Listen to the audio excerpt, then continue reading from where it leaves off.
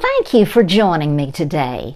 I am Sally Glenn of Saved by Grace Ministries.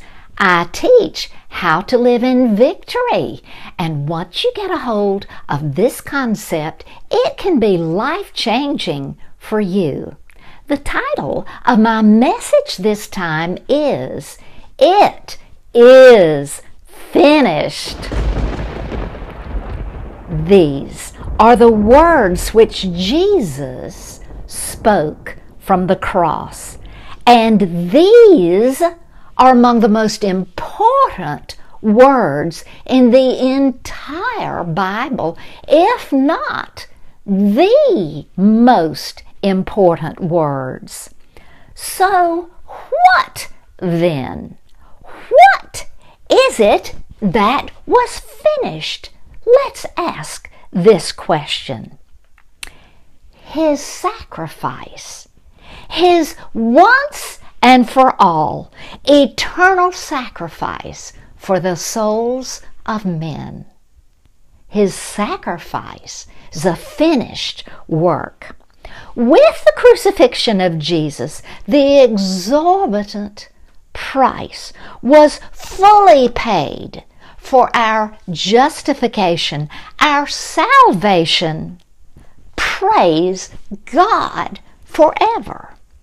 Scripture references Romans 3:26 and Romans 5:18. With His sacrifice, all the requirements were forever met to purchase back what was lost with the fall of man. Your scripture reference, Hebrews 7:27.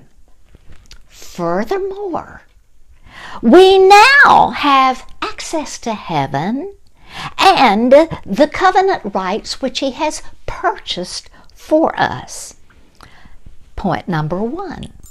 Point number two. Reconciliation to Father God through the blood of Jesus.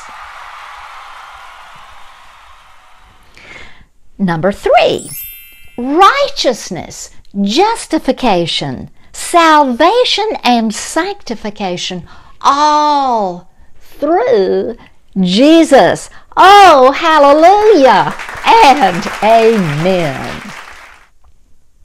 Hebrews 10:14 says, He has made perfect forever all those who are being made holy. One sacrifice was all that it took, but oh, what a sacrifice! God sent Himself, personified as Jesus. Jesus was God in the flesh, but at the same time, He was born as man through the virgin birth and was fully human. He met the requirements. Number one, He was fully God. Number two, He was fully man.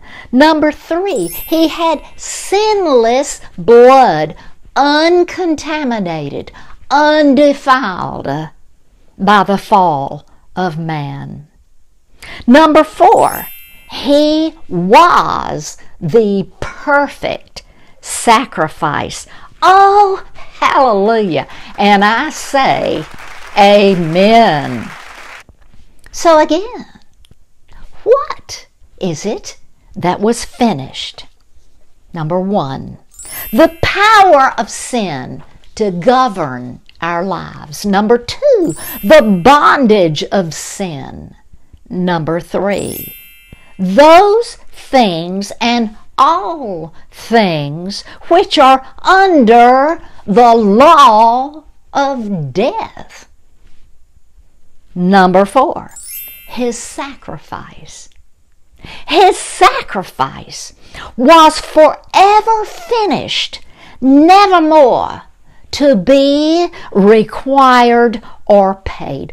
Oh, hallelujah! Praise God forever for His finished work. It was all for you, all for me, all for the glory of God. The good news is that Jesus arose from the dead and He is alive today, where He is seated at the right hand of the Father. There He is praying for us that we might be born again and be free from the bondage of sin.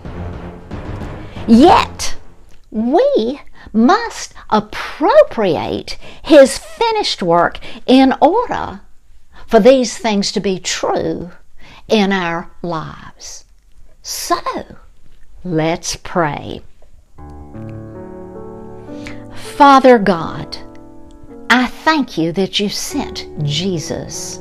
Lord Jesus, I thank You that You took on my sin and died in my place, that You gave Yourself as the perfect sacrifice for my sin. I appropriate Your work done on the cross. I thank You. It is forever finished, and it is in Your name that I pray. Amen. Please like us on Facebook and subscribe to my YouTube channel.